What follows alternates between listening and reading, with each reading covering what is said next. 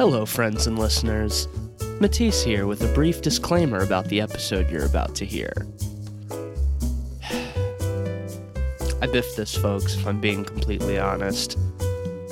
I let the Yuletide season get the best of me. I got too festive.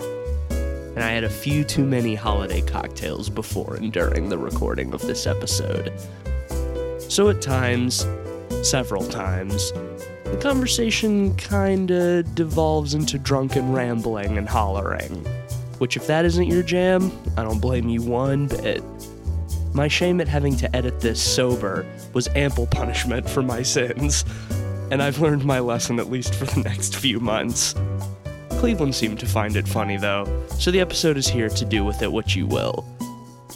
But whether you enjoy it or not, we here at the Pod People want to wish you all a happy, trashy holiday. Now, here we go.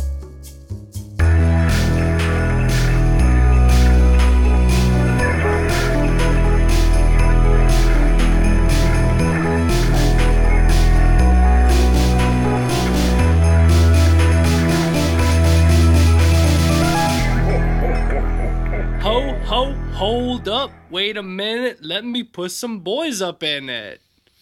Garbage day? Wait, no! Ah!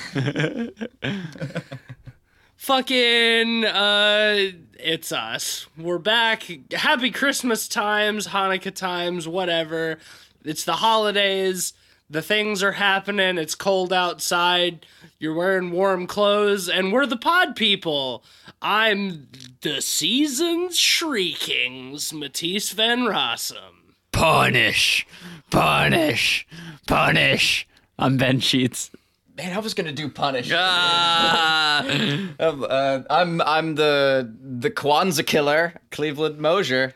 And I'm drunk. Wow, the Kwanzaa killer? That's all I had, man. That's racist. Hey, all right. That's all I had in the moment. No offense. I know literally nothing about Kwanzaa, so... Y'all are digging yourself a hole, and I don't know if I'm going to be able to edit this out. Keep it in. Oh, God. Make your best judgment, but regardless, I apologize. It's the Pod People. I've had... Is it now? It's the Pod People. I've had drinks, and we're here to talk... Leave that the fuck in. That I know should stay in. Good God, that was amazing. We're here to talk about Silent Night, Deadly Night. Or at least we're going to try to. Oh, man. I'm gonna say, like, in Tisa's defense, right before we started this podcast, I watched the film sober, and I had to make myself a large drink, and because I knew I personally couldn't go into this sober. Like, so in full defense of Tisa on that one. I mean, it's the holidays. If there's a time to, imbibe some fire water.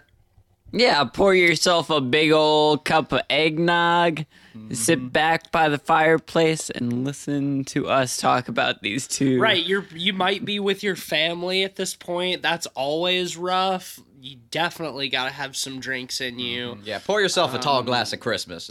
Yeah, well, I mean, the Pod People are a secular podcast, so pour yourself a tall glass of holiday juice. Yeah. What? Is that just Santa cum? It's whatever you want it to be. No, because it's no. Yeah. We're a secular podcast. Can't be here. Santa cum. Yeah. Santa is secular. It is holiday juice. But drink it in, like Chris Jericho would say. We're bringing you some more Yuletide fear, because 'tis the season for the sleason. Yeah, we're talking the Silent Night, Deadly Night series. We are talking the Silent Night, Deadly Night series. We are talking. Mm-hmm. Oh, man, what a movie. Movies, yes. What a movies. Well, we should start with the first one. I mean, as we do. Obviously. Because chronology. I was trying to transition us. this is a mess. I love it. I love it. I think it's the best episode. Let's talk about the movie. Let's do it. Let's try. We've been. Let's slowly get this sleigh back on the route. Okay, Ben, tell us about Silent Night, Deadly Night 1.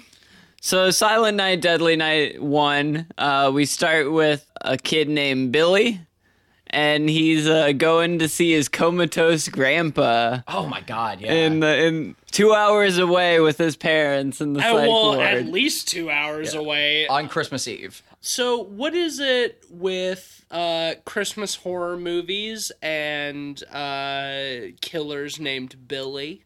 What is that? Because in Black Christmas, which we talked about on our Christmas episode last year... Oh, they just copied Black Christmas. And you're probably right. They did just straight up copy Black Christmas.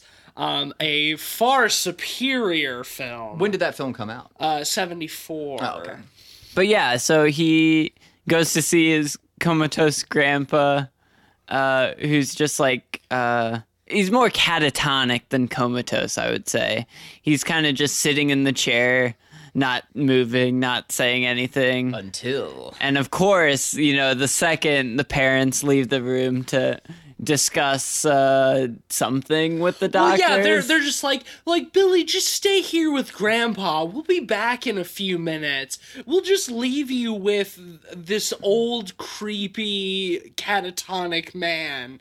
And as soon as they do... He Suddenly starts it's not moving, catatonic, yeah. And he turns to the kid and he's like, "Oh, Santa Claus is actually evil.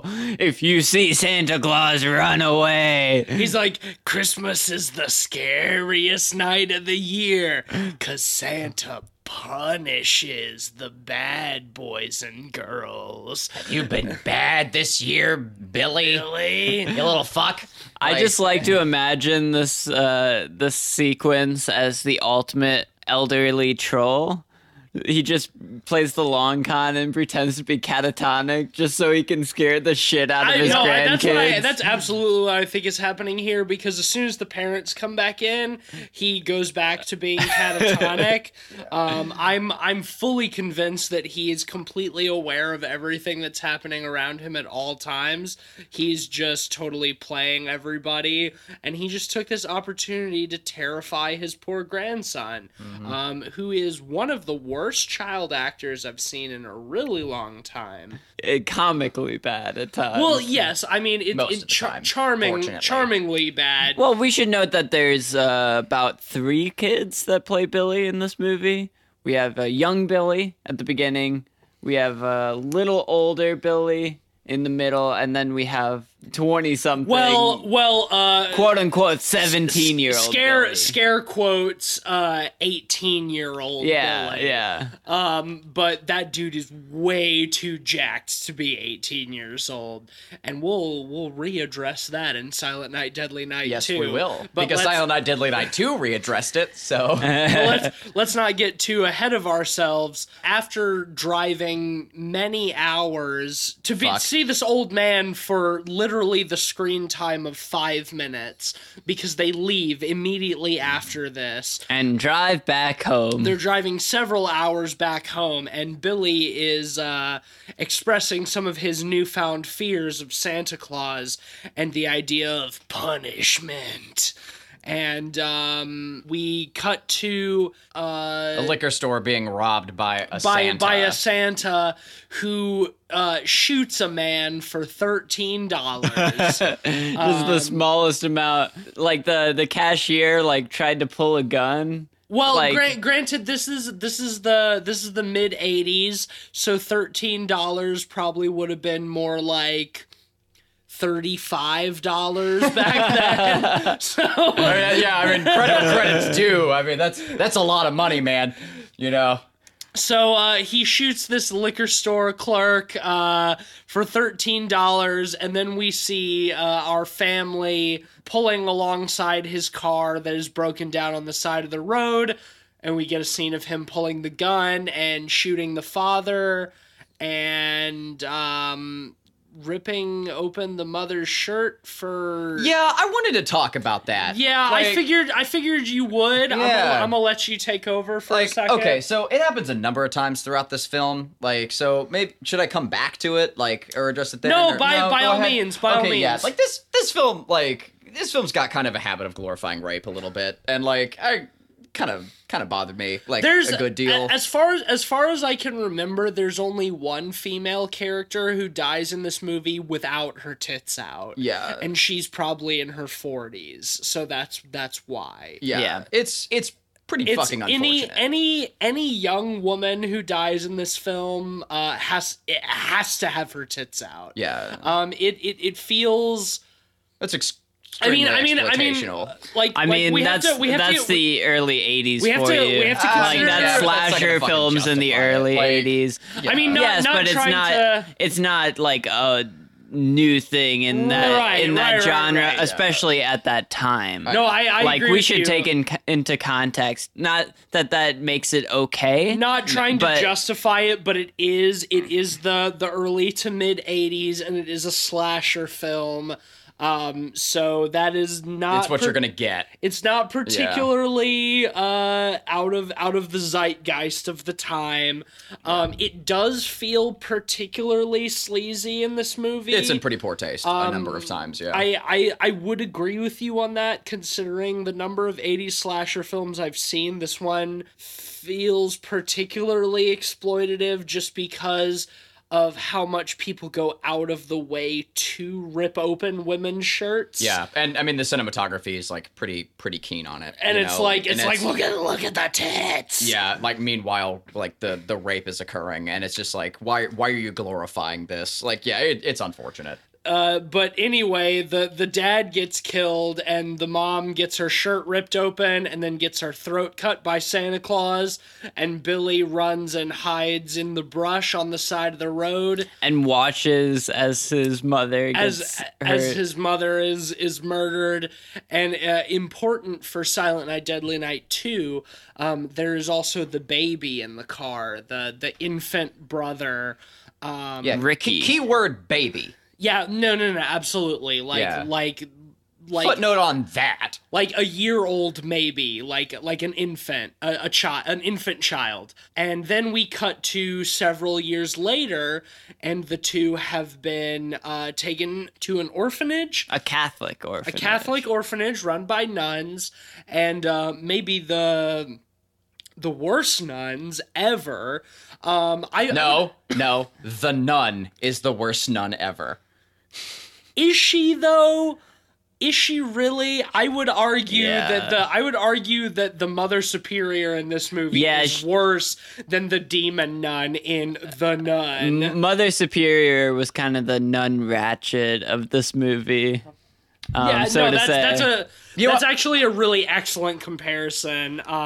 She does have the whole Nurse Ratched vibe going on, and honestly, like, okay, so we've obviously got Billy, who becomes the killer later on, but a huge chunk of this movie is just about like the absolute abuse and bullshit that he goes through in his childhood. He gets the worst given to him. Nonsensical to the extent, well, yeah, exactly. But to the extent that, like, I can't even hate him as a villain later in the movie when he snaps and goes on a killing spree. For me, it was the extent that it becomes comedic, because it's just like every chance things could get worse, they do over and over again for him through this movie. From the first circumstance on, it's from a surreal perspective. Like the grandpa, like reinforcing in this child that Santa Claus is evil before anything has happened, without any context. Just a couple of hours before a man dressed as Santa Claus murders his parents. meanwhile, the grandpa telling him that Santa Claus is evil never gets any payoff whatsoever in the movie. Also, we never get any context around the evil murdering Santa, like who robs the liquor store or kills his parents. He's just a dude who kills them. Yeah, I mean, the context is him robbing the liquor store. You don't need to know much more than that. Yeah. But, like, honestly, I feel so bad for Billy. Like, even though when we see him again in a few years, the actor that they got for him has the Innsmouth look. And Very fishy mouth. How old would you say that kid is? I mean, he's got it. Well, okay. So he's 7 years older than the infant. I'm actually trying to do maths here. Don't do math for this movie. He's got it. Well, just a okay. ballpark it. He's got to be like 13 or 14. Wait, is the Innsmouth one? Yeah. Well, Is he that old? I mean, just considering the age difference between him and the brother, he's got to be. He's a wee lad. He's a wee lad, and the Innsmouth boy, with his widespread eyes and big old fish lips, big sumptuous lips, and he Don't just describe them as sumptuous. Don't do that. Yeah, no. I'm putting my foot down. he is absolutely horribly abused Well, by the Mother Superior. the first thing we see is obviously he's fucked up by seeing his parents killed by Santa Claus. Yeah, like, understandably. So when Christmas rolls around, obviously he's gonna draw a picture of Santa Claus being killed. Yeah. I believe by candy canes too, if I remember that correctly, which is such a great detail. They hold on that picture for such a short span of time. Yeah, but the teacher is shocked, as well as the rest of the class or whatever. So he gets sent to the Mother Superior. Nun Ratched, and she's like, "You must be punished." And she gets all pissed off at him. Yeah. And that's kind of a theme throughout this section of the movie, is just Nurse Ratched just horribly abusing this kid and being absolutely the biggest bitch. Well, like, she sends him to his room, and then the kindly nun, Sister Mary, comes to him and is like, "Oh, why don't you come out and build the snowman with us? Like, you've been locked up in your room long enough." And he comes out and he hears some strange noises and wanders down the hall and looks through a keyhole and inexplicably finds a couple of people banging in this orphanage. Yeah, nothing turns me on more than just orphanages. Well, like, why? Also, like these are two adult people, like, in this orphanage, like in a Catholic orphanage. Well, right. Who are these people in this orphanage fucking in a closet? Like, why are they here? Why are they banging? But he sees it, and Mother Superior catches him, and then she beats the two people having sex. The two adult people. She beats them with a belt, and then they're gone from the movie forever. Mm-hmm. And then she beats Lil Billy for watching them fuck. And then afterwards, just instilling in his mind that sex is bad and punishment is good. Yeah, at the same time, she tells him that, like, punishment is just and punishment is good. So she's instilling in this child's mind that it's good to be punished for being naughty. And then, inexplicably afterwards, we see her dragging him to a Santa Claus's lap when he obviously doesn't want to sit on Santa's lap for good reason. She's like dragging him through a room full of children, like, "You will be gracious to Santa Claus." And then he just punches the shit out of the Santa. Beautiful knockout punch. It's a great moment. It's my favorite shot, I think, in the first movie. Gets a little blood out of his nose, it's too. It's like this 12-year-old kid, like, who just socks the fuck out of this adult man. Like, and it's just... And the guy goes flying. Like, it's a great shot. Like, it was... What the fuck is wrong with that kid? Do we run it again afterwards? Like, I think so. I think we did. Like, it was excellent. It was fantastic. It's a good punch. He lands a solid punch. Yeah. the scene is made a little more depressing because immediately afterwards he runs up to his room in the corner and just curls up in a ball and is like, I'm sorry, I was naughty. Please don't punish me. And we get a freeze frame on him before he was inevitably beaten again by this god-awful nun. And it's like, that's why I have a hard time thinking of Billy as like a villain in this movie, because he's just, in the first like 30 minutes, just set up to have the absolute worst childhood. Like, he witnessed his parents being murdered by a man dressed as Santa Claus, and then he's just mercilessly beaten by a mean old nun for things that are legitimately not his fault.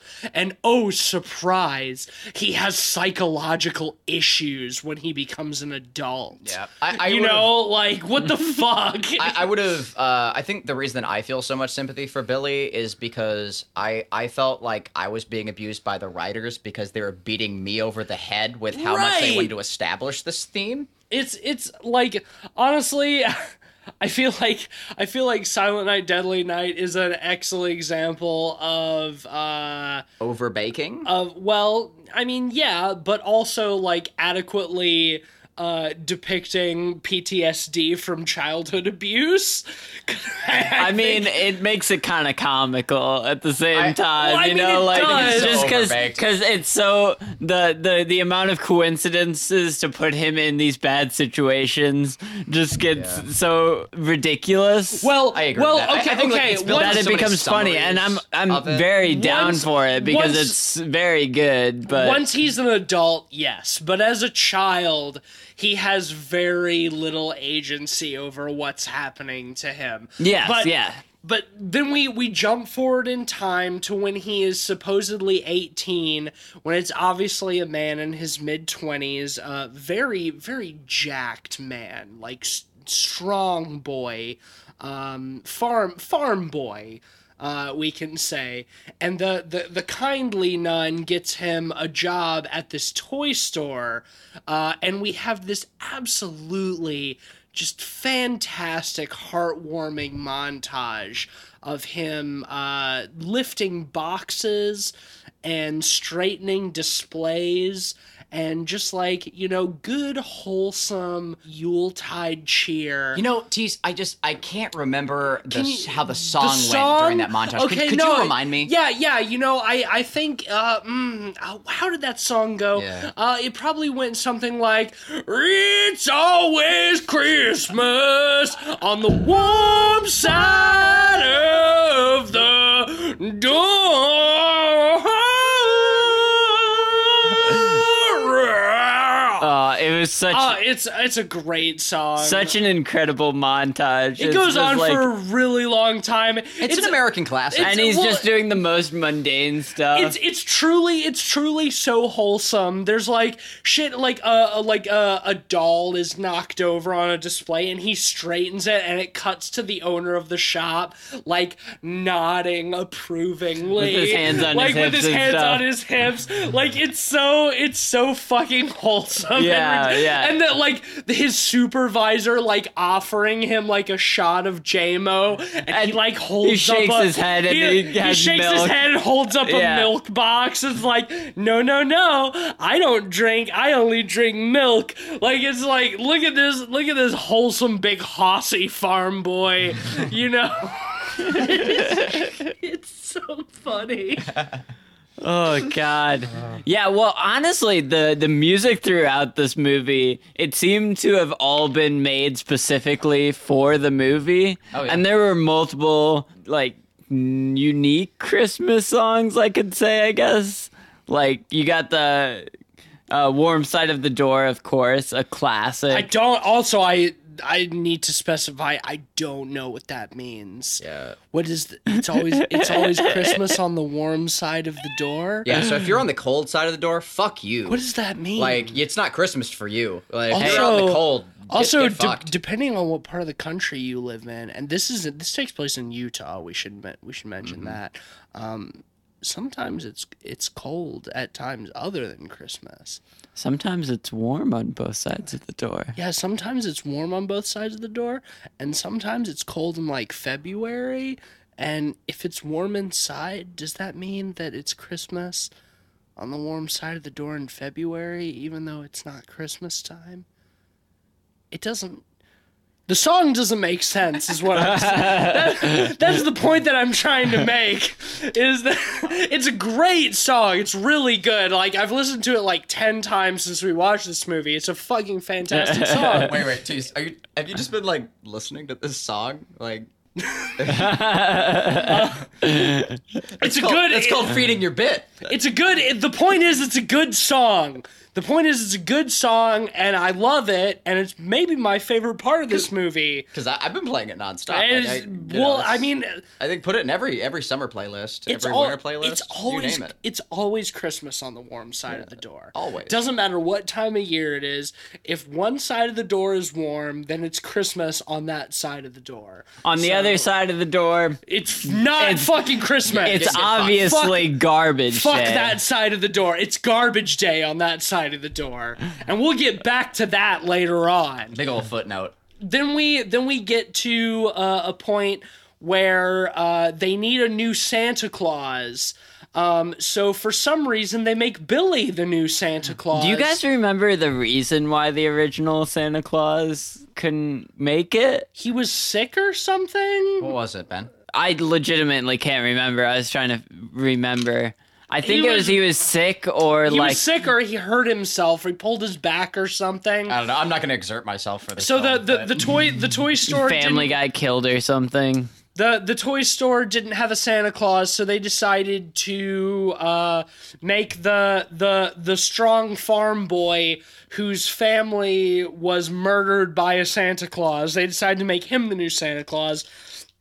And we get this really great scene of a little girl sitting on his lap, squirming away, trying to free herself, and he's just like death gripping her, being like, "You're being very naughty right now. Why are you being so naughty? Sit still and be good." Santa punishes those who are naughty severely. It's weird. It's creepy. It made me really uncomfortable. I hated it. It has a weird rapey vibe to it. This whole film has got like a problem with that. Yeah, like. The funny part though is you get a cut to the parents who are standing like next to it, and she's like, the mom is like, "He's such a good Santa. He's so good. He just knows how to work with the kids. He's so good." I mean, and that was pretty funny. as he gives the daughter a candy cane and lets her go, she's like horrified and just mortified next to her mom, and her mom's like, "This is a great Santa Claus. You should have this guy every year." And you get a shot of the manager just off to the side being like, yeah, he's great. Yeah, he's good.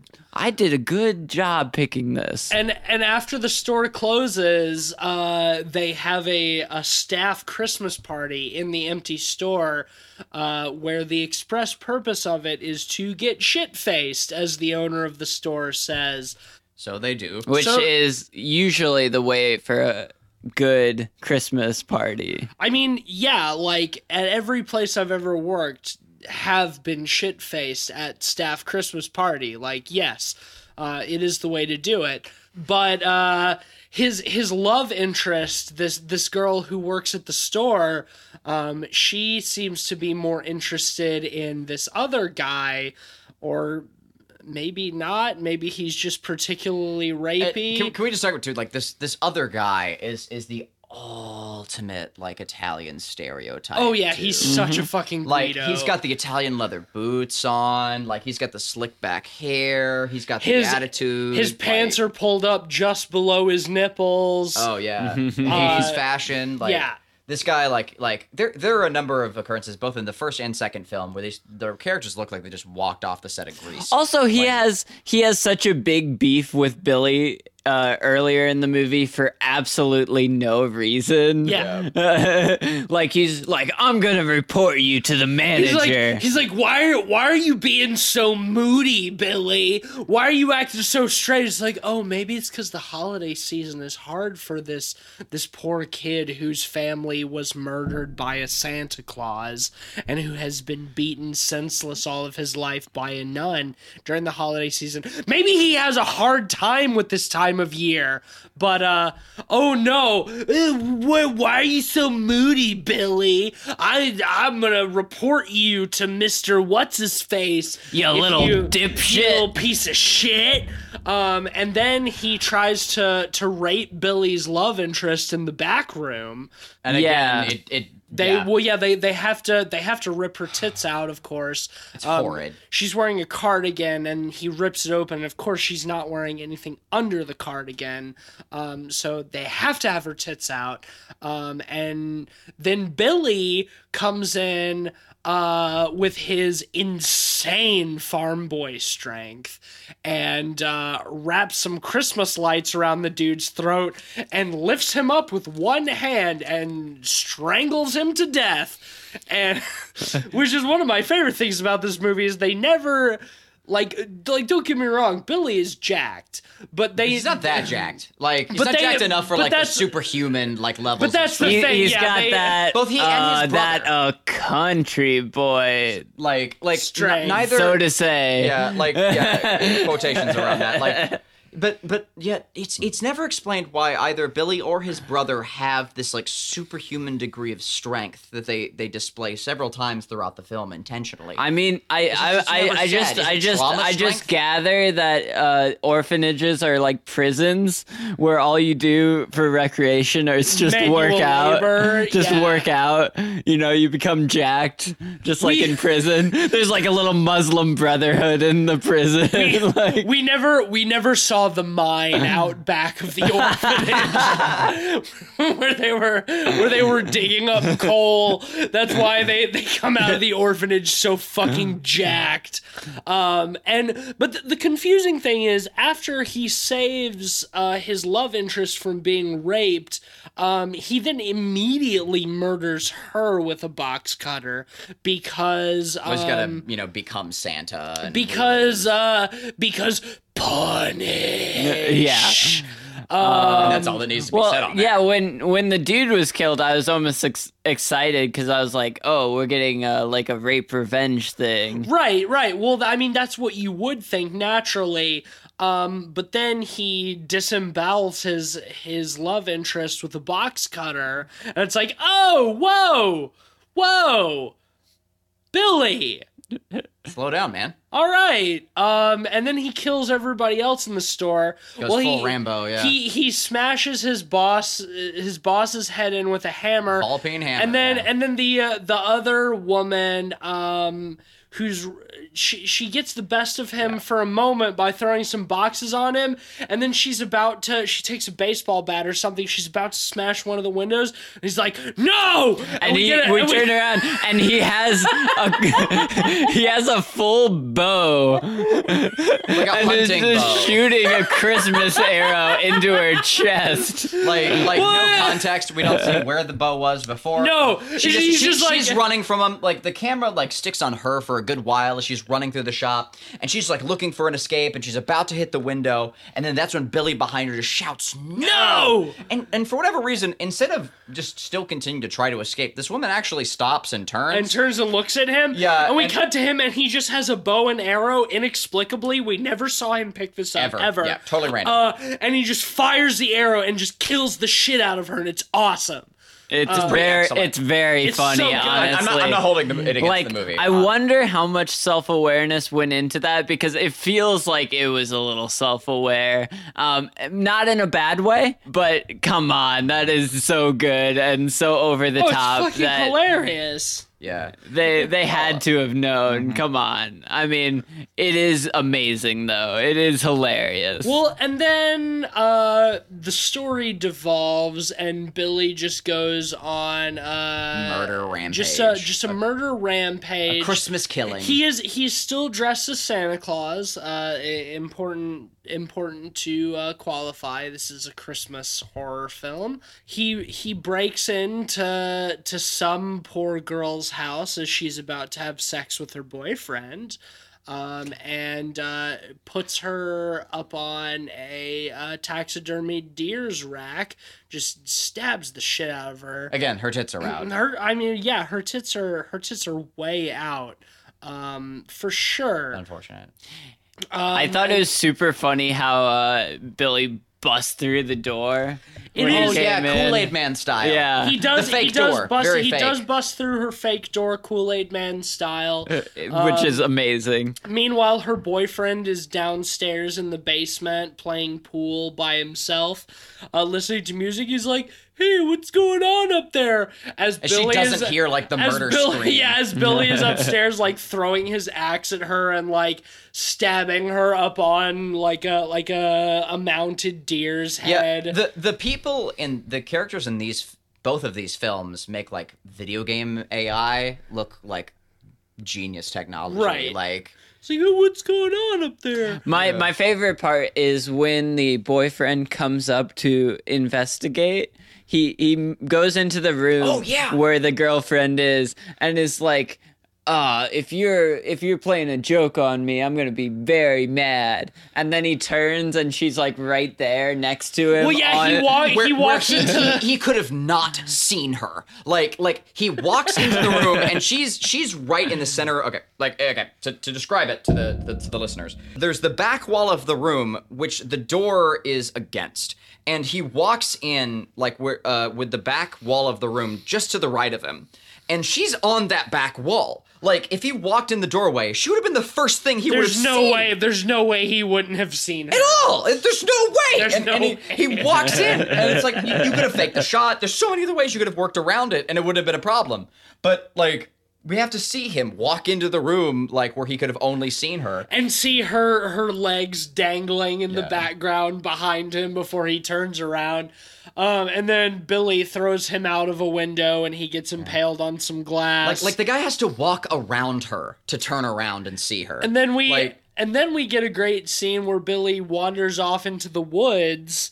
And there's a couple of kids who are going to go sledding, and some bullies show up and steal their sleds from them to go down this sweet virgin hill that has very obviously had lots of people on it. Like the whole It's camera the crew least and everybody. steep hill though. And it's like the shallowest hill. By and the they're end like, of it, they have to like push themselves down. well, that's the funniest shit is like they're talking about like it's a sweet hill and we see them sledding down it, and it's such a shallow hill that they're like pushing themselves down it with their arms. It's such a shallow it's slope. incredible. And Billy chops off or one of them is sliding down the hill, and Billy just steps out into the way and chops off his head.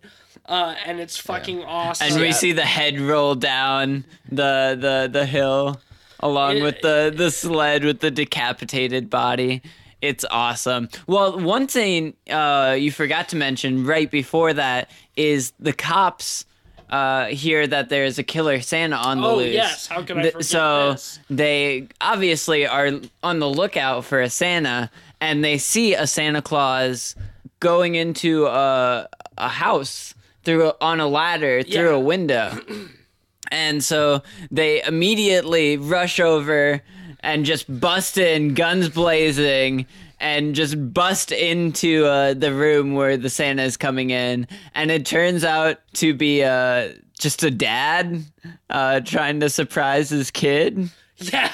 And he just a father going in through his child's window to leave some presents dressed as Santa. And the cops just bust in. But in this scene they don't shoot this Santa, which is important for what happens Next. shortly hereafter when they determine that Billy is surely going back to the orphanage where he grew up, and a cop pulls up and sees a Santa walking up to the orphanage with all the kids, and they're like, oh yeah, Santa, and the cop just gets out of his car and just unloads his entire clip right into the Santa Claus's back. Right in front of a bunch of kids, Right in front too. of just right in front of like 40 children, and then they realize that, oh man, this Santa was fucking like Father Kelly, the deaf priest who was unarmed and Who didn't hear that he should stand down. yeah, you know? who didn't hear the cop behind him,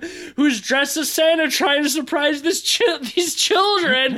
So this cop just murdered this unarmed deaf priest. I just love how the cops are consistently ruining Christmas in this movie.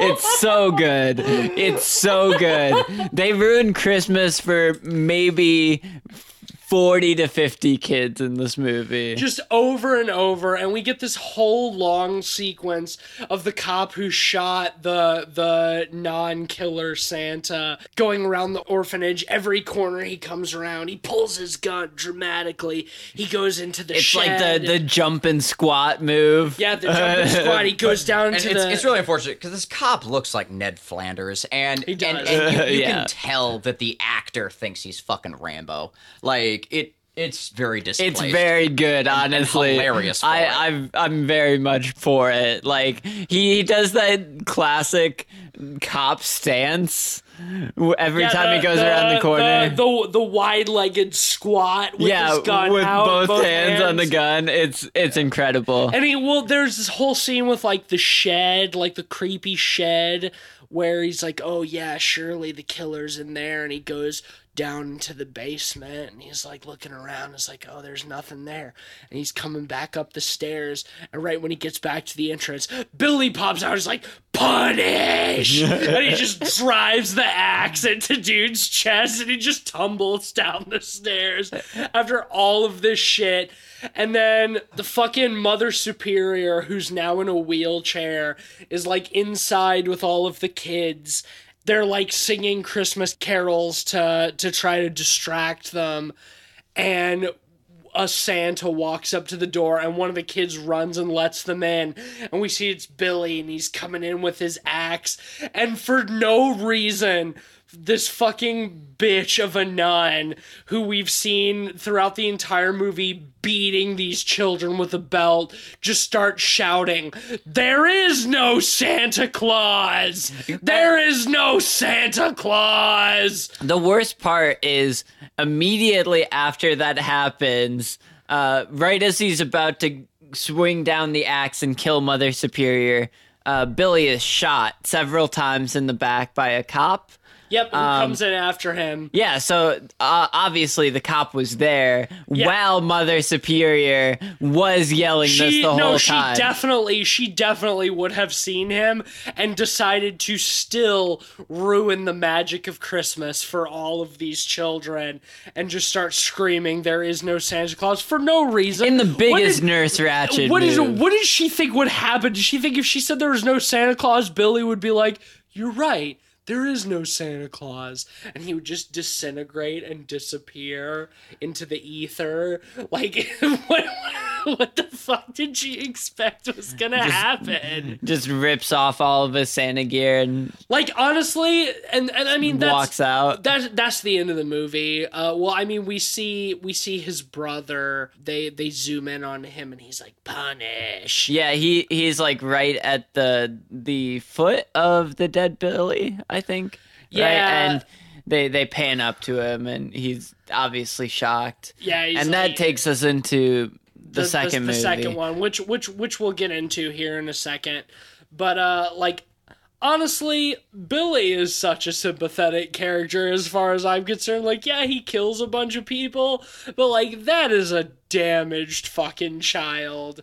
Like, nobody was doing that poor kid any fucking favors, and then they're all shocked when he goes on a fucking killing spree. Yeah, and like, it's weird too because like the film almost sort of expects you to be shocked over it. That was sort of the part that kind of threw me a little bit. Like the film like sets up all these obscure occurrences around Billy to build Billy's trauma that could never have happened in any legitimate chain of events, and then they expect you to be surprised. It's truly so specific, like what has happened to him, like almost like it had to have been written. Like the crazy. the fact that his trauma is triggered not only by Santa Claus, but also like any sexual act, because he watched the dude dressed as Santa like rip his mom's titties out of her shirt. So his rage is very specifically triggered by both titties. By both Christmas and titties. But also like he spent his entire childhood being like mercilessly beaten by nuns for no reason, who were like super unsympathetic to the shit that he'd been through.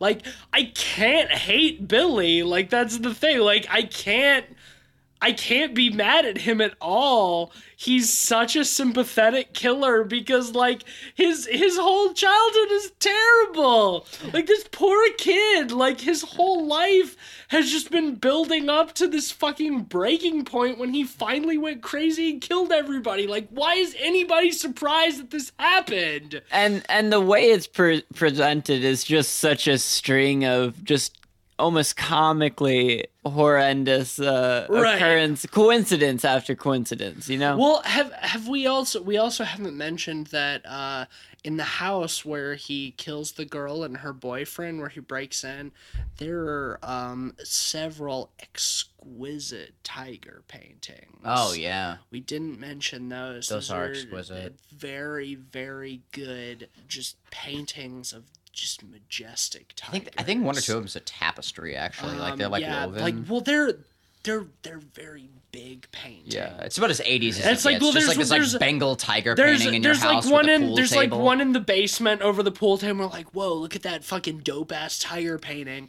And then like the girlfriend goes upstairs and she's like walking through the living room and like there's another tiger painting. Yeah, it's they're awesome. just kitschy as hell, but I'm house here has for it. multiple tiger paintings in it. It's excellent. Nothing like a house with a pool table, some tiger paintings, and a giant moose head. But yeah, so this movie Poor Billy is the point. Poor Billy. I have a few notes of trivia I want to give to you guys about Whip this that movie. shit out, boy. Before we go to ratings. So the original title for this movie was not Silent Night, Deadly Night. It was, in fact, Sleigh Ride. Was it spelled SLAY? Yes, ride? yes, Sleigh absolutely. Ride? Excellent, of course. And in addition, That's actually kind of a better title, if I'm being honest. also this movie came out to a huge amount of controversy when it was originally released. Oh shit! Because, you know, the trailers showed Santa with an axe. You know, as an axe murderer, and all the violence they had a problem with. Okay. Well, I mean, it was the 80s. They obviously didn't have a problem with the titties. Yeah. And this was, you know, 84, right at Reagan re-election, where like all of the super conservative family movements were going on, and they were like, "Oh, you're destroying the kids. You know, you're ruining the kids. The children and the titties!" Even I think Gene Siskel of Siskel and Ebert on his show protested the film on the show by reading the names of the companies that own the distributor TriStar Pictures that released this film. That's petty as fuck. On the show, and then said, Siskel. "Shame on you. It's a pretty good advertisement. You if we're have being real. nothing to be proud of." Like damn. Gene! Like Gene. that's a hell of an ad. I mean, yeah, I guess so. You couldn't pay for a TV spot like that. And it's a Streisand effect, like in. That is a good point, because when this was released, it was released up against the first Nightmare on Elm Street movie. And would have come out the same year. Yep, Yeah, and- holy shit. And for its opening weekend, this outgrossed Nightmare on Elm Street. What? Are you kidding? Wow. Yep. That's insane because Nightmare on Elm Street is a wildly better film than this. Yeah. I'm not even gonna begin to get into how Well, much of a better film. we than should Nightmare on Elm note that Street. this movie came out in twice as many theaters as Nightmare on Elm Street. Holy shit! You're blowing my mind right now. That's honestly that's complete insanity. Like this is It's kids play to try and compare the two. This is a fun little schlocky movie, but like compared to the original Nightmare on Elm Street, that is absolute insanity. Yeah, that really blew my mind. So one last thing, the one of the biggest critics of this movie when it was coming out was Mickey Rooney, the actor. Weird. He was all over the media saying how awful this was to have Santa as an axe murderer in a major movie coming out. What a and buzzkill. Showing it all over the media with trailers and whatnot. A lot of trailers were pulled from the air because Santa as an axe murderer, maybe not the best to show for kids, but Silent Night Deadly Night 5, guess who made an appearance? No shit. Was it Mickey Rooney? Yeah, Mickey Rooney was in Silent Night Deadly Night 5. That's awesome. So he went That's full so circle funny. on it by the end, Holy shit. which I thought is very good. All right, boys, let's rate the fuck out of this. Yeah. I guess I'll start. This is a fun movie. It's not incredible. It's pretty fucking stupid in a lot of ways, but I laughed many times. It's a good, fun, schlocky holiday horror classic. I'm gonna give it a 3.5 out of 5 pods. I found this film to be pretty tasteless, and like I did laugh. I did laugh a couple of times, always at the film, of course. And generally, I'd be more forgiving, falling back to like the Ginger Dead Man and whatnot, like with our ironic ratings. But with this film, some of the tastelessness kind of makes that very difficult for me to give it any kind of ironic rating. I'm giving it a 1.5. Oh Jesus! Oh, Christ. sheesh. I'm going Okay. low. I was not. Well, I was not fond of it. I very much disagree with you, Cleve. You probably were one of the parents, protesting this movie. No, I mean, like for very different reasons. Like the violence I could give a shit about, but it is trashy. The rape it's glorification is not for definitely me. trashy at times, but that's nothing new in movies from the 70s or 80s, especially exploitation movies. It's a whole genre of horror movies. well, I'm not going to lower my essentially. rating because it came out but in the 80s. but You gave this a lower rating than Ginger Dead Man 2. That's surprising to me. But I won't argue. Wait, with what it. did I give Ginger Dead Man 2? We all gave it a unanimous 2 out of 5. 2? Yeah. hey, no changing it now. Oh, no changing. Bucko. You done said it. You done fucked up. I'll still stick with it. I mean, like, if I have any regret, it's probably giving Ginger Dead Man 2 a 2. I mean, like, it's not raising my rating for this film. So no, I'll stand by it. See, I think this movie is a wonderfully trashy movie. I don't think it glorifies rape. It definitely has some rape in it, but I don't think it necessarily glorifies it. So it didn't bother me as much. I don't think it does.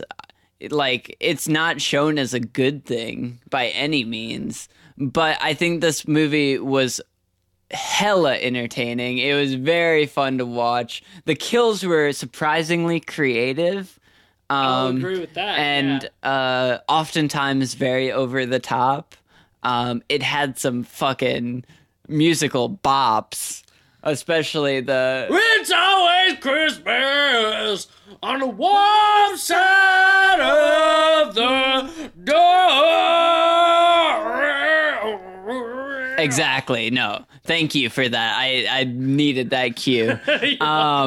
But yeah, that song is incredible. There were other songs that were very funny in this.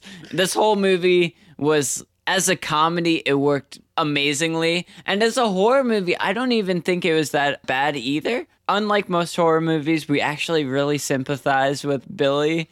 which is kind of unique for horror movies, especially horror movie villains. But I thought that kind of gave it a unique perspective. I thought it was a really solid movie and a lot of fun. So I'm going to give it a 3.5 out of 5 too. So check it out. Yeah. Well, that'll give Silent Night, Deadly Night a 2.8 out of 5 pods. I think it's a fun, trashy holiday movie. It's definitely not incredible, but it has some fun stuff in it and some good laughs, I think. Yeah, it's a good movie to watch late night when you're a little drunk off the eggnog. Truth. Definitely good for if you're looking for a solid Christmas B movie. I mean, B horror movie. I would say just skip to Silent Night, Deadly Night too.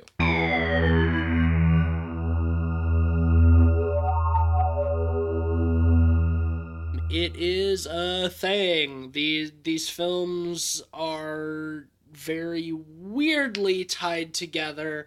That's probably strange because it's a sequel, but I want to talk about the backstory of this a little bit. Why don't you ease us into that, Ben? Because this is something that Cleveland and I did not know going into this film. I think this is a good transition into the second film. This movie is directed by Lee Harry, I believe his name was.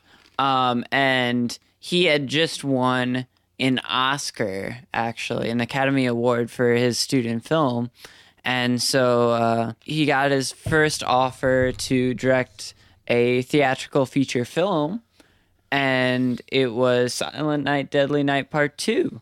So obviously, what are you going to do? Obviously, you're going to fucking sign to do a theatrical release, you know? I mean, big movie. like you do. If you're a student and you get an Oscar for a fucking student film, yeah, you're going to fucking take whatever is thrown at you. Absolutely. Especially, you know, to a movie that beat out Nightmare on Elm Street in the box office. Still cannot believe that. That's still rocking my fucking world. It's crazy. My nips have been blown against the goddamn wall. Yeah, but apparently the producers of Silent Night, Deadly Night Part 2 wanted to, instead of actually shooting a movie, just re-edit the footage, all of the footage from the first one, and call it a new movie. Which makes absolutely no sense to me whatsoever. It's highway robbery, as far as I'm concerned. Let's for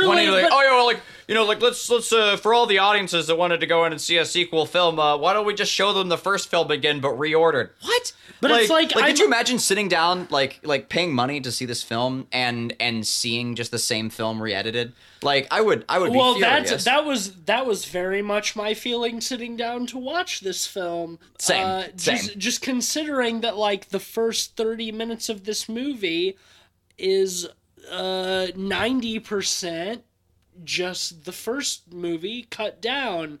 Yeah, so the director, you know, refused to just re-edit the movie and demanded to, you know, make a new movie because it's a fucking sequel. That's what you do. That's my ultimate question. Before we get into it too much, is like, what were the producers thinking? Like, I'm having a really hard time, like, wrapping my brain around what their intention was to just take the footage from the first film and re-edit it slightly and slap the number 2 on it and call it a sequel to Silent Night, Deadly Night. Like, what was their intention? Like, that is legitimately baffling to me because I don't understand what they were thinking. They weren't. Like, I mean, really is the answer. I mean, I think you must be right, but it's like I'm legitimately trying to figure out, like, what, not even from a filmmaking standpoint, but from a business standpoint. Like, what was the goal there? What was the intention? How did they look at that and be like, oh yeah, we're just gonna make money off of re-editing the same footage into another film that's exactly the same thing? Money again. What is the actual intention behind it? So apparently the producers wanted to insert just 1 to 2 scenes with Eric Freeman playing a mental patient to make the story of the original film appear to be nothing more than the ravings of an asylum inmate, which would be disastrous. I mean, which it basically is, but at least they expanded on it. At least fucking Lee Harry did something. I mean, I mean, instead of having 95% of the same film, I think this movie only had. I was looking at the thing here. It says it only has 25 minutes of archival footage, which is a lot. Don't get me wrong. It's a lot. I mean, also, like, a lot of it is... I mean, let's just be real. Like, the first 25 minutes of the movie, or we'll say 30 minutes to incorporate that 25 minutes of archival footage, it is just the first movie, Like, with the shots all cut down, which is just to say that you could take the original 80-ish minute movie and trim a few seconds off of each shot and cut the entire thing down to 25 minutes. And the thing about that too, like my additional point on that is that the original film was probably about 25 minutes long of content anyway. Like they hold out on so many shots. They run the runtime out as long as they can regardless with the first movie just to try and pad out like a 2-hour run. Well, yeah, Well, I mean, there's a lot of when you things. cut it down, you get an actual movie length out of it. So I think that honestly, I feel like you could just skip the first film and just watch the second one and get the full plot and context. I think of the there first are movie. a lot. I kind of like agree, the honestly. second film like includes so many like sequences from the first movie that have no relevance to the core plot line even. Like they include a lot of like the extra there are a kill lot sequences and so many things that like the main character wasn't even there to recount. Like for the sake of the plot, just to Well, run I mean, that film's plot time. There For are a lot of context- great moments from the first movie that, I would almost say kind of warrant a watch, whether it's the bop of a song or the grandpa we don't get the insane. That watching the first one isn't not worthwhile, but this is a unique movie in that you can watch the second one on its own and not be super confused because it spells out all of what happened in the first movie. I would say you lose very little from the first movie in watching the second one. You definitely don't lose anything you acquire. Good God. It cuts out a few particularly fun moments. The montage of Billy working in the store with that crazy excellent song is a good example of that. But I mean, it hits all of the plot points, and I mean, it's supposed to be a doctor interviewing the infant from the first movie, Billy's little brother. Returning to that footnote. Returning to that footnote, he describes all of the shit that happens at the beginning with his parents being murdered. No way he would have remembered that because he was maybe a year old, if that. There's no way he would have remembered that shit. But it's just him recounting all of the events of the first one, including stuff that he would not have seen, nor would he have been told about. I'm just gonna go ahead and say, like, I laughed a lot in this movie, but I think a good encompassing statement is that Silent Night, Deadly Night 2 makes no sense at all, ever. Ever. There's no part of this movie that makes sense. There's no part of this movie that makes any sort of logical sense, ever. I mean, if you're looking for logical sense in a movie called Silent Night, Deadly Night 2, you're gonna have a bad time. I watched the first one, which makes a decent amount of somewhat logical sense at times. Credit on that. Like, well, like the what? Okay, let me say a couple of things first. Like, first off, yes, there are a couple of like fun sequences in the first film that are lost, like the montage or whatever else that got some laughs out of us. But if you're going, I think that honestly the latter half, all of the new sequences in the second film are so great that I would argue it is better to watch the second film first and then decide from there if you want to see the first movie. Like, I would actually agree with that. Yeah. I would say that is not inaccurate. Like, I think that would be the proper way to watch these films. The first one gives you everything. Like we've plot-wise, said, everything, and then some. we have said, a solid 25 minutes of footage from the first film. It's all the same shit, but the shots are short. Like, they literally took several sequences from the first movie, and the And just shot cut- order is all the same. We should and they just also trimmed them down. mention Yeah. that it keeps being intercut with Eric Freeman, who plays Ricky in this one, being interviewed by this doctor about what happened and his experiences. And Eric Freeman, oh man, he gives Awesome. nearly a Nick Cage level performance Yeah. in terms of levels of batshit in this movie. I agree. That's actually a Well- really good comparative. I hadn't thought about Yeah. he does share a lot of similar sort of characteristics to Nick Cage's sort of Well, first of all, avant-garde levels of weirdness. let's be real. He looks straight up like a young Vince McMahon. There's no working around that. I could not stop seeing it in the entirety of this movie, is that he looks like a young Vince McMahon. Yeah. And if you're a he wrestling does look fan, very similar. it's honestly gonna make the movie way more enjoyable for you, because it just looks like little baby Vince.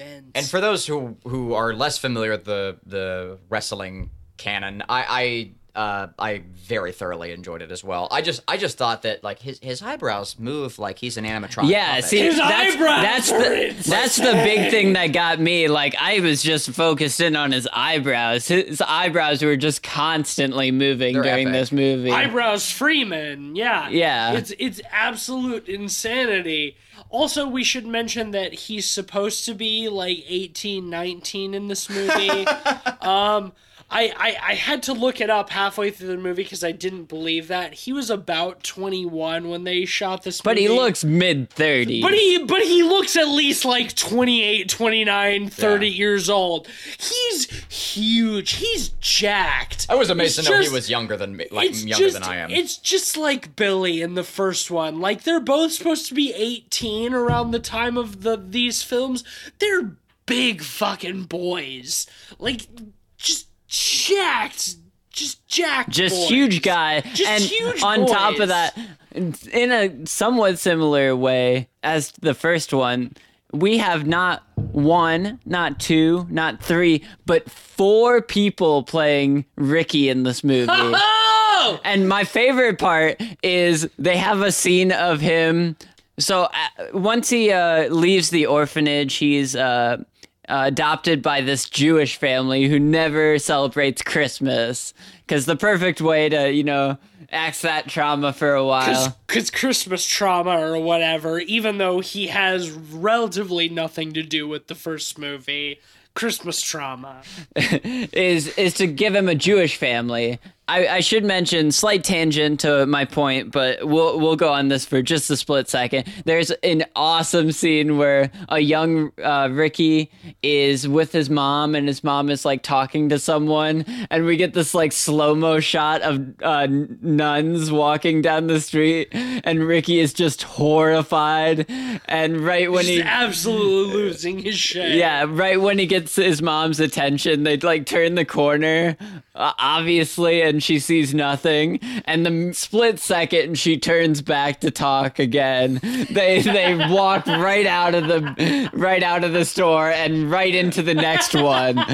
Like, as you do, you just go in a store for 10 seconds and leave. Yeah.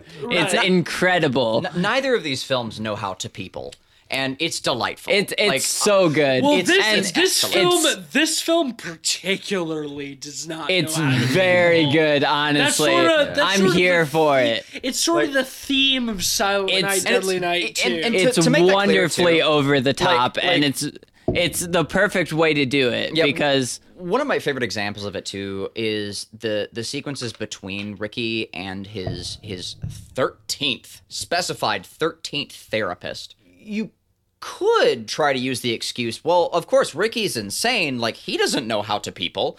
So, of course, his dialogue interactions don't make any sense, but the therapists don't either, and which just kills that any grounding to reality for those dialogue sequences. So when the therapist responds to Ricky, he says things that are totally tangential as well. Like it reminded me of like conversations in like Silent Hill 2. Like there were just a number of times throughout this movie where people talk to each other and they don't acknowledge what the other person is saying. They just say what their character is supposed to kind of say next, what will like carry us on to the next scene, as opposed to what makes any sense to actually say to another human. Well, a great example is when we cut to Ricky when he's 17, which is another actor. which is a different actor from when he's 12, which. We should mention in a great section, going back to the point I was going to make, is they have two actors from when he's 17 and 18. Yes. They look like completely different people, and it's amazing. It's hilarious. I was gonna get into that, but we cut from when he's 12 to when he's 17, and he's taking a stroll through the woods and the fields and whatever, and he sees this couple, and this douchey guy tries to rape his girlfriend because she's not. But this time, doesn't show the titties. No titties. Thank God.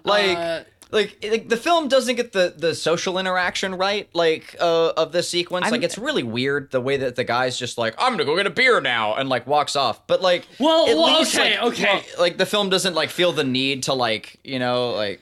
He's all like, tell me you want it. She's like, I want it, just not right now. And he tries to rip her shirt off, and she kicks him in the balls. He's like, all right, I'm gonna go get a beer, but I'll be back, to imply that I just tried to rape you, but I'm gonna come back in a few minutes and try to rape you again. Yeah, and he goes back to his Jeep, and he gets a beer, and we get a shot of him like walking around the Jeep. It's this amazing oneer. It's truly incredible because he leans in the window and he looks around, he sees nothing, and he walks around to the front of his Jeep, and it pans around, and all of a sudden Ricky is in the front seat of his Jeep. He was not there 10 seconds ago, but now he is, and he starts up the car and he runs this man over and backs up and runs back over him and backs up and runs back over him over and over again. As the girlfriend witnesses. As the girlfriend watches, and she walks up to him as he gets out of the car, and she's like, thank you, and then walks away. Well, it's funny because to go on to Cleveland's point from the first movie, this is almost a reversal of that. True. Where instead of, you know, just rape exploitation, you get kind of rape revenge in a lot of ways with this, because, you know, the predator is getting murdered, and instead of having Ricky kill, you know, the victim, the woman, he just lets her go, essentially, and she says thank you, you know. Right. She watches him run over her boyfriend and then says thank you and wanders off into the woods. It makes no sense. It is still very much whiplash inducing. Well, yeah, you know? for sure. Like, well, especially because right after this, it cuts to a year, only one single year later, and it's a completely different actor playing Ricky. Before we move on, I want to talk about how much of a country blumpkin the pig, as he called himself. I'm a pig, baby. Yeah, and he's just like drinking Busch Light or whatnot or whatever it was. He's drinking Tecate. Tecate, yeah, and he's just drunkenly trying to rape his girlfriend. Of course, he has a Jeep, and like, right. It's just so perfect. It's really funny. I'm glad in a lot of ways that it doesn't go in the exploitation-y route that, you know, we were kind of worried about, you know, coming in from the first one, especially you, Cleveland. It kind of goes in a different direction. But, oh, man, he is very much a Jeb Bush country bumpkin character. He's a scuzzy boy for sure. Yeah. But yeah, so we move on to the next scene where it's 1 year later, where he's a And it's completely just different actor. It's just a completely different actor. It's Eric Freeman now. He's inserted himself into the flashback, so it's just Ricky. But in an entire year, he's become a completely different person and become extremely jacked. Eric Freeman is huge in this movie.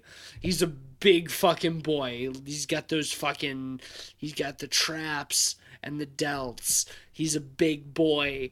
And then we see he's like working in a restaurant, and some mobster dude is beating up a dude in the back alley, and Eric Freeman just stabs him with an umbrella. Yeah, well, it's a great scene because the mobster is like, to the guy, he's the most Guido mobster I've ever seen. Right. And he's like, if I see you around this area, I'm gonna kill you. I hope you don't pay by Monday, 'cause I like kicking your ass so much. It's just great. And then obviously Ricky sees this from afar and steps in the most dramatic, over the top manner 80s, possible. very saturated. I love how he goes up to like choke him, and he pulls him up like a foot and a half. He picks him up with one hand, so he shows that he has inherited his brother's farm boy strength. That is just absolute insanity for a human being to have. And also, he's supposed to be 18 years old, but he looks like he's 30, even though he's only 21, which is baffling to me. But beside the point. It was a different time, the 80s. He jams an umbrella through his stomach and opens it on the other side of him, and it's awesome. And then the rain starts tastefully falling once this man has been impaled with an umbrella. Yeah. Well, one thing I want to mention is in the psychiatrist scene earlier, they mention he writes down red car really big. Red car! Because the Jeep was red. Right. And, Santa Claus is red. And the mobster, before he gets killed, pulls out like a red handkerchief. Yeah. So it can be reasonably assumed that Ricky has like a bull-like energy where every time he sees red, he just goes into a blind rage. The umbrella that he stabs the mobster with is also red. Yes, especially afterwards. It's just red with all the blood of the mobster, which is such a great thing. And I think it's so funny how much of just a blind rage Ricky goes in whenever he sees red, because we even get that later with the psychologist that's interviewing him. He has like a handkerchief with a red R on it. B. It's a B. It's a Not B. that it matters. Yeah. his last name is Bloom or whatever, but yeah. Yeah, and obviously it can be implied that might be part of the reason Ricky went into even more of a rage. It's not directly said, but It's like more of an it attempt at a plays theme, into it, yeah. Than it is a We can say from this point in the film onwards, we don't have to get too terribly into specifics, but from this point in the film onwards, all logic disintegrates completely. goes right out the fucking window. And the entire film becomes an absolute fever dream. Now, what I will say in defense of the film on this respect is that it is all based around, largely based around Ricky's narration. So we are approaching any sequences of his past from the perspective of an unreliable narrator. So the fever dream moments I found to be fairly apt and justified within the framework of the movie, which was great for me because I was able to enjoy it much more thoroughly as well. I was like, reality's out the window. It's an unreliable narrator. Like, they can do whatever the fuck they want. And it was hilarious. It gets pretty fucking funny from this point. Like, I mean, he starts dating this girl and After she runs into his motorcycle and he very slowly tips over. Yes. Yeah, He bumps into her. which is bumps very into good. her Literally. gently. and then they bump into each other gently. Yeah, they fuck, and he. And this movie has a lot of tasteful side boob in it. tasteful side Like, boob, that was a lot- tasteful and yeah. tasteful side ass. Yeah, and there's like a Top Gun level Yeah. montage sex scene, between him and his girlfriend. Yeah, you get the saxophone when she's first introduced and everything. My favorite scene though with her is afterwards. They're going to the movie theater, and what is being shown at the movie theater but Silent Night, Deadly Night 1? Well, when you say movie God theater, damn it, Matisse. Shut the fuck up. personally, I enjoyed it. I was adding ambiance to your nuance, narration. the story. Yeah, it was enhancing your Fucking dialogue. drunk motherfuckers. It was enhancing your dialogue, Ben. But This no, is the drunkest I think- episode since the Rob Zombie episode. You're gonna go back and edit this episode and be like, God damn it. So- I was so fucking drunk. in the Rob Zombie. Yeah, and Here's you're my so thought, though. drunk right now. This is a note to Matisse when he's sober / hungover and editing this podcast right now. You are too drunk and you should not do the podcast this goddamn drunk. Here's what I'm going to leaving. say. I'm leaving this in the podcast. Here's my bit. I started this podcast sober. I'm less sober now, but at the beginning, honestly, like I've found the majority of the drunken debauchery to be fucking hilarious. Credit where credit's due. I thought I found it to You're be making pretty this moment weird, Cleve. You're making this moment fucking weird. Just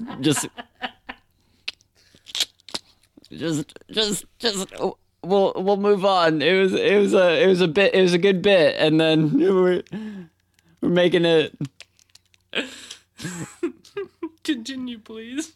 So there's a great scene in the movie where Ricky takes his girlfriend to the movie theater, and what is being shown at the movie theater but Silent Night, Deadly Night 1, Which makes no sense. which is incredible. It's so funny, and he's like, "Oh, this is very good."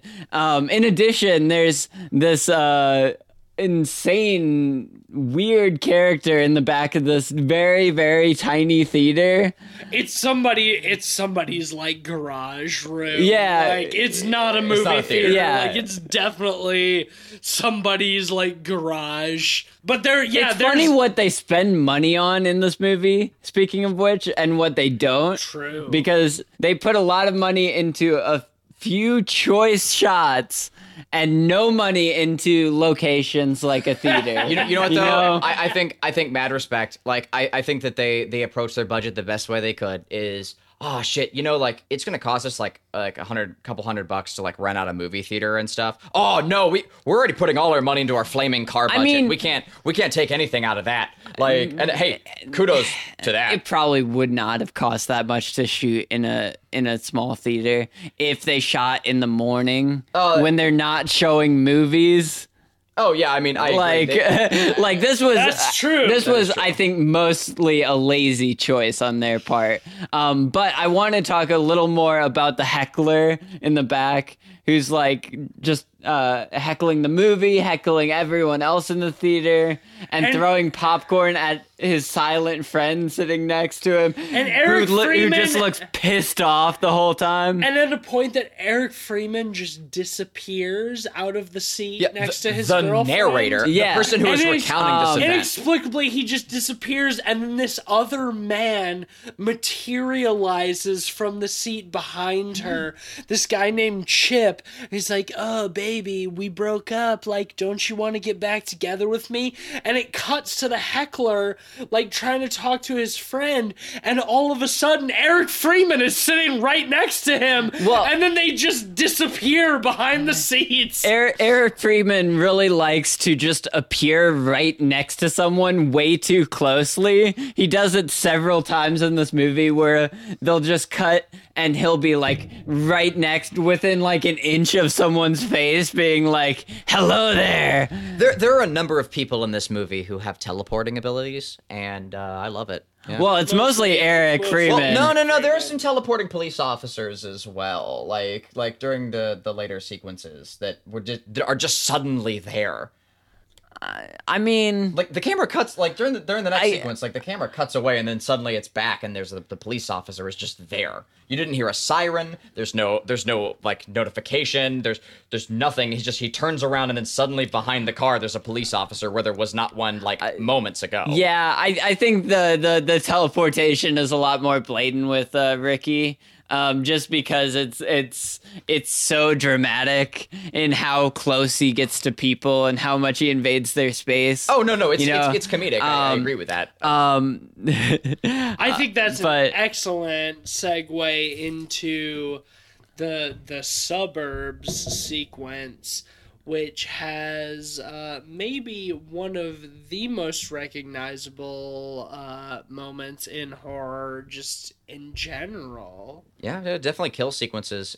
I think it's one of my top like favorite moments I in mean, cinema. we period. have Ricky it's so we have funny. Ricky and his girlfriend just strolling through the suburbs, and And- they come upon Chip. Who we should mention really quickly in the last scene, he was just hitting on the girlfriend blatantly, obviously. Oh, And yeah. it was in front of his current date, who was just like standing Right, there waiting right, for right, him right. to with go the big and hair, take the ride. Yeah, his current date with the big hair, named of course Roxanne. Like it's just so many cliches just stacked on. I top mean, of they're each other. It's cliches now, but amazing. that's just the 80s.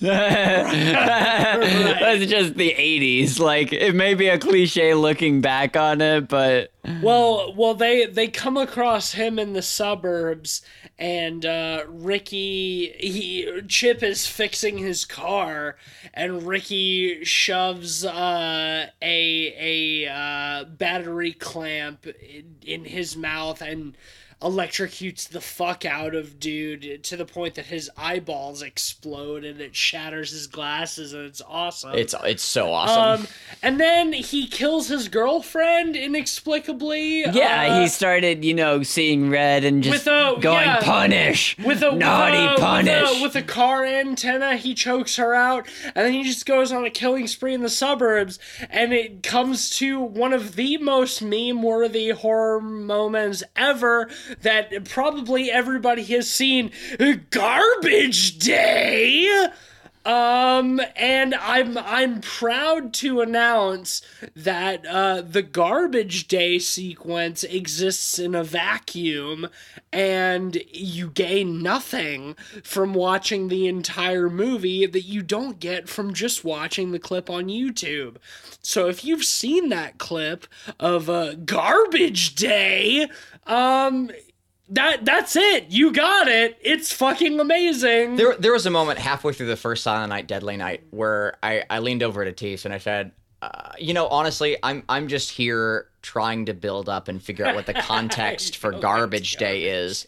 And I think Teese, you leaned over and said, yeah, me too. Like we were just like trying to figure out what was how the first- meaning how the behind first Garbage film Day builds you up to and Garbage Day. what context we were going to get from it. And It just doesn't. partway into the suburban sequence, I was like, well, we're here. He's wearing the sweater, and still nothing makes any sense to why he would say the words Garbage Day It just and shoot doesn't. someone. Like And I'm here for it. A cop just shows up inexplicably and points the gun right in his face, and he turns around and shoots that cop in the head. and takes the gun. The shot changes, and suddenly the gun is facing towards the cop. He doesn't like do a judo Yeah. maneuver or anything to shoot the cop. Just suddenly, by the magic of editing, the cop dies. It's fantastic. Oh, it's Right, so well, wonderfully over the top. And then we get Garbage Day, and then like 4 cops are there. Well, we should say we also get the car shot. the car there's know- there's a car that yeah. hits a ramp that's there, and it narrowly misses Ricky. And It's great too. Like it's a great stunt and shot. Like the it- guy's standing like in the middle of the road, like the stunt actor, like or Ricky, facing the opposite direction, is looking down the road, and a car, like a car is coming down the road. He fires his pistol at the car, and we get this beautiful shot, of the car hitting a ramp just to the right of Ricky's character, and the car flips over, just narrowly avoiding him, and it's it's excellent. I loved that shot. And then of course after hitting this small ramp, the car just inexplicably blows up. Yeah, Just it's like detonate. it's like, oh, we can't pay for no a theater, reason, but we can yeah. put half of our budget on this single shot that we only have one chance to get, where the car flips and explodes. Love it. It's so over the top, and I'm so here for it. It's Yeah, really funny. It's awesome. And then all of these cops show up. Ricky shoots people, and it's just it doesn't make any fucking sense at all. Like, honestly, everything after the literal stock footage of Silent Night Deadly Night 1, everything after that is a fucking nonsense fever dream, but it's so funny and so goddamn entertaining. Yeah, it's a fever dream that I was happy to be a part of. It's it's nightmarish in its sense of logic. And then we cut back to Ricky in the cell where he's being interviewed, and we see that just the psychiatrist who's interviewing him is just dead. We don't see Ricky killing him or anything. We don't know how he killed him. He's just dead all of a sudden. And then Ricky just escapes. Well, didn't he have some of the audio tapes around his neck? Was that what that Yeah, was? I think it was. strangled He by was tape. strangled by Ricky. He got strangled by some. And the some funniest audio part tape. is for some reason, the tape played right the moment when he was killed, and you hear the like guard outside being like, "Oh no, He's loose. Yeah, he's loose." Speaking of which, we should mention the guard because we forgot to mention him at the beginning when he's shown at the very beginning. This guard, he is so over the top. He just like, they always like just quick pan-ins to him. Well, he brings in the tape recorder at the beginning, and they have this whole sequence where he's like plugging it in, and like Ricky flicks the lighter, and he like turns around dramatically, like looking at him, and then the doctor tells him, "Get the hell out of here!" Yeah. and leaves the room, and Ricky starts yelling, and he bursts back in the room. They do all these weird punch-ins too on him. It was so funny. Yeah. And the funniest part was when he like went into Ricky one more time, or came into the room to see Ricky to make sure nothing was happening, and the psychiatrist was like, "It's okay, you don't have to be in here." And he just looks at Ricky and waves his finger, but he does it side to side like no person I've ever seen. Like, instead of like wagging his finger, he moves his whole hand side to side. He waggles his finger in a way that no human being would ever waggle their finger. It's It's incredible. awesome. But Ricky kills the psychiatrist, and he inexplicably finds a Santa costume. He kills somebody. We see him in a phone booth, and the dude he's killed. And then Just the goofiest expression on this dude's face. and he goes to kill the Mother Superior, who has had a stroke, and she's retired, and she lives in this big house in Beverly Hills or whatever, the number of which is 666. Get it? Oh! She had a stroke, but they she has like a face tumor now they because fucked that's up. what happens when they you have a fucked up- stroke. Yeah, they fucked up half of her face. It's called the makeup artist got really excited. Like they Like, they that's just what got very happens when you have a overzealous. I thought it was really fun though, honestly. I thought it was great, the yeah. makeup for her was great. Well, yeah, we have this whole great scene of him, like, going after her and her, like, trying to escape and, like, moving the chest of drawers in front of the door as he's, like, axing through it. And it's very shining, reminiscent, where he's, like, looking through the door. Reminiscence an understatement. I mean, it's like Straight rip off. yeah, like okay. they were like just absolutely like just trying to. And then remake finally, that sequence. we get this great scene where the cops and Sister Mary show up, and Mother Superior is like sitting at the table, and they like touch her, and her head falls off. Right. So somehow he chopped her head off and put it back on her body without any blood anywhere. It's very good, honestly. And then he magically appears. and they shoot him a bunch of times, and then after he's been shot and he's lying on the ground, his eyes open and the movie's over, to imply that Ricky's he's still alive or whatever. Yeah, well, we should mention that there is a third movie that continues Ricky's saga. Well, there's a third and a fourth and a fifth. Yes. Well, And also a remake, right? the And a the remake. fourth and the fifth are standalones. The fourth, the fifth, the but Manic apparently- the murder lift. Apparently, after Ricky gets shot multiple times, including with a shotgun, Oh yeah, like right in the chest. you like, know, he's and for falls sure- through a window. He should for sure be dead. He's Definitely. he's not dead. We got to keep the series going somehow.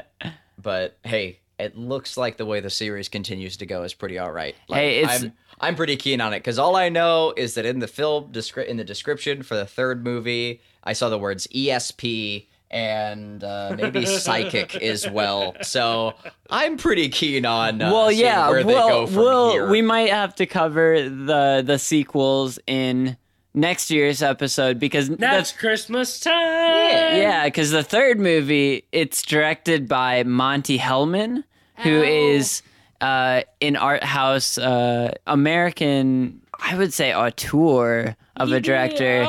He did one of the greatest road movies of all time, Two Lane Blacktop. How did he do this movie? Um, My head! Ow! yeah. It has Bill Moseley in it. Ow! It has Bill Moseley in it. It has Robert Culp in it. Monty Hellman has called it his best work. Not necessarily his best film, but his best work.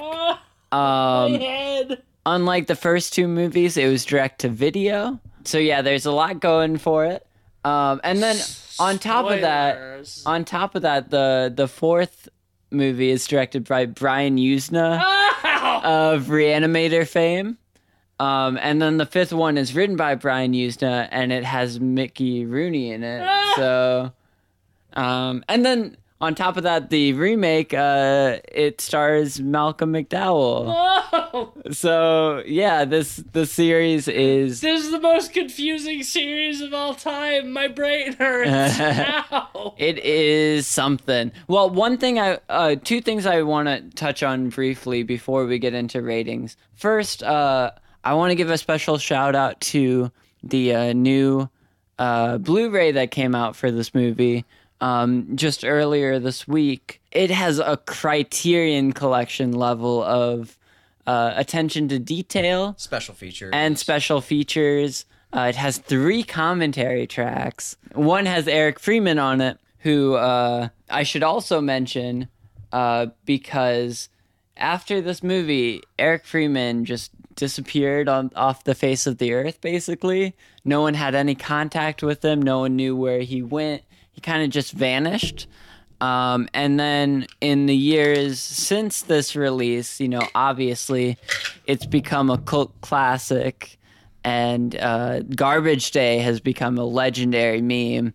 Garbage Day. Only a couple years ago did he resurface. He got in contact with a few people who were writing articles about where in the world he went and trying to figure it out. And just next year, we're getting a documentary called Finding Freeman, all about what happened to him since Silent Night, Deadly Night 2, which I'm actually really excited for, because I think he's such a fascinating character, because he's so funny and good in this movie that it's weird to know that he wasn't in really much of anything after it.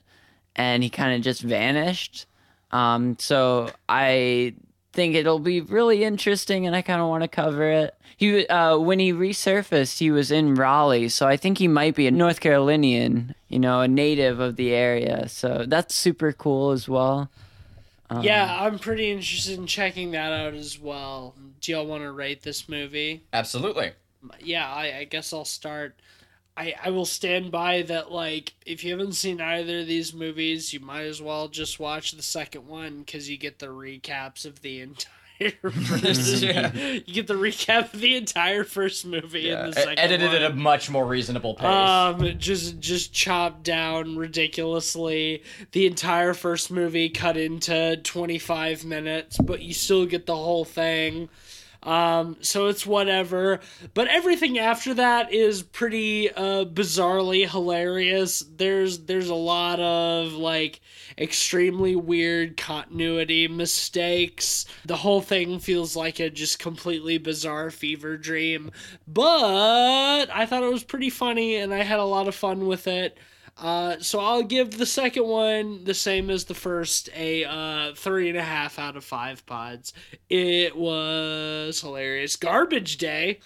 Yeah, so unlike the first film, I'm struggling for the opposite reason. I think especially if you haven't seen the first one, this film is that much more enjoyable. Like much like Tease, I spent the first 30 minutes of this film just sort of browsing Reddit because I was just having to bear witness to what I'd already seen as it recapped the entirety of the previous film. Knowing that the director had to make do with the production company insisting that he isn't just repurpose the footage of the first movie, like I find that to be fairly impressive in hindsight. So if you haven't seen the first movie, yeah, I would highly recommend the second one and not and not advise skipping the first half. But considering all those factors, I'm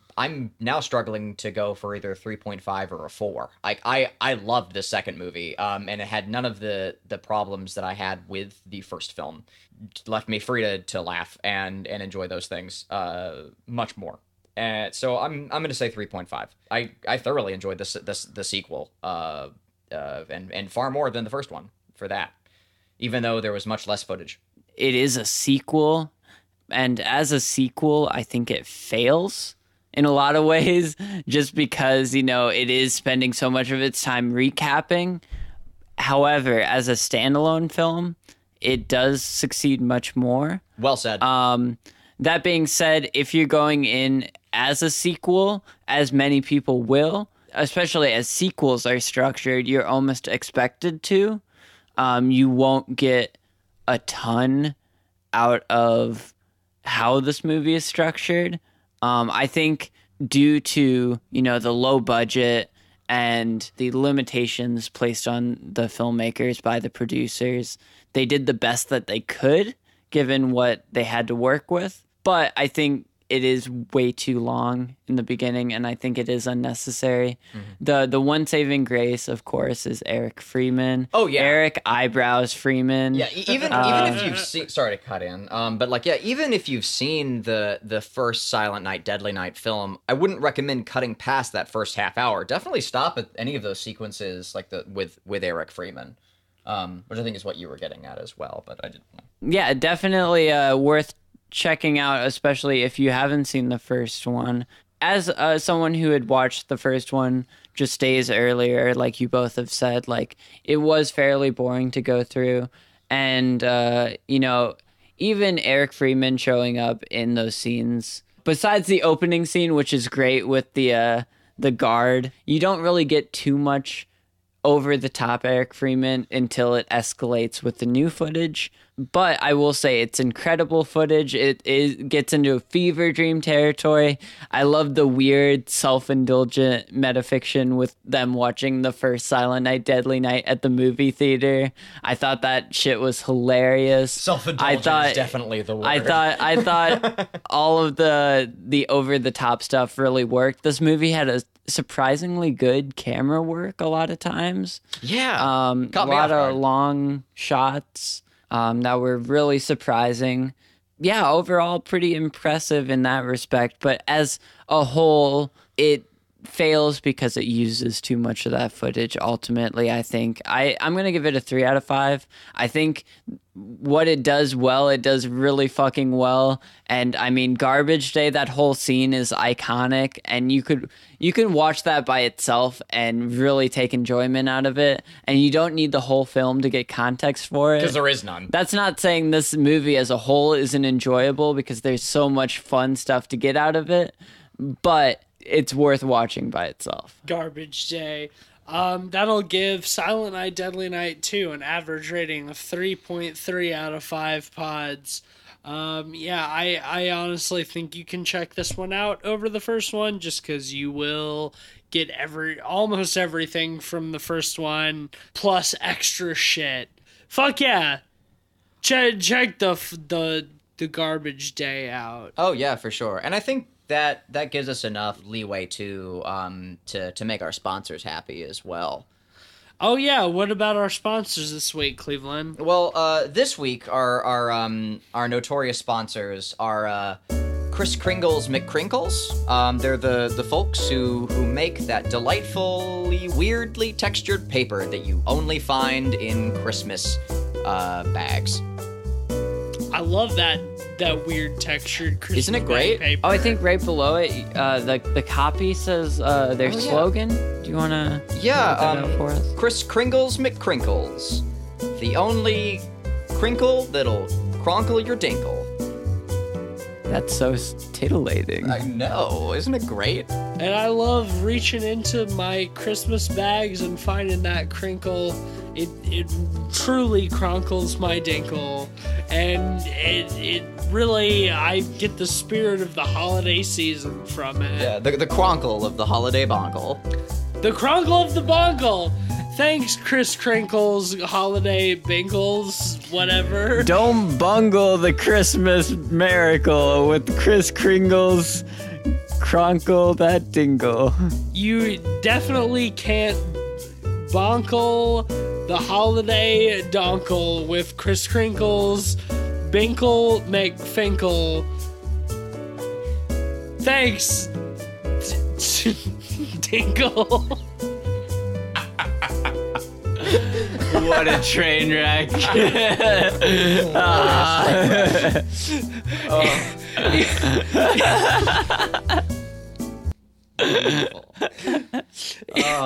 If you like, if you like the show, please, God help you if you like the show. If you like the show, Jesus bless you.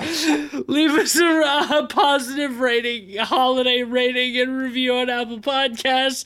Merry Binkle, Senior Tinkle, or whatever. Leave us those reviews, the positive or whatever.